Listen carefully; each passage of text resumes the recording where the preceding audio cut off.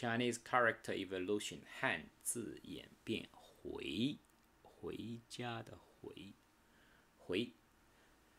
The oracle image and the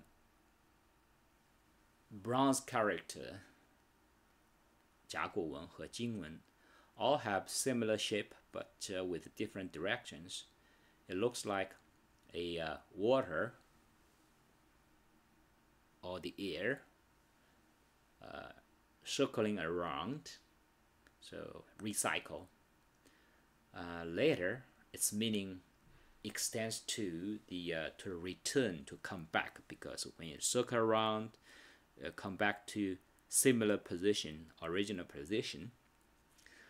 So this is the how it meaning coming from.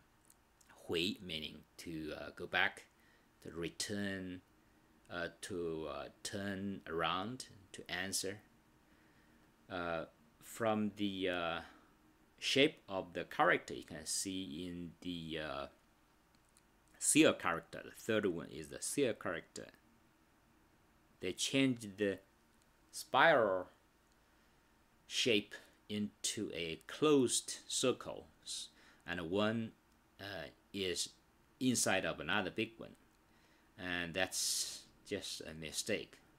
And this is the mistake we have until today. A circle, a small code inside a big code. Actually, originally it is a spiral shape. So this is a 回 meaning, for example, 回答 meaning to answer, to reply back. 回忆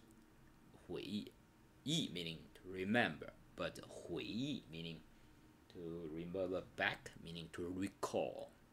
回报 报答 回避 回顾 回收 挽回 so 回收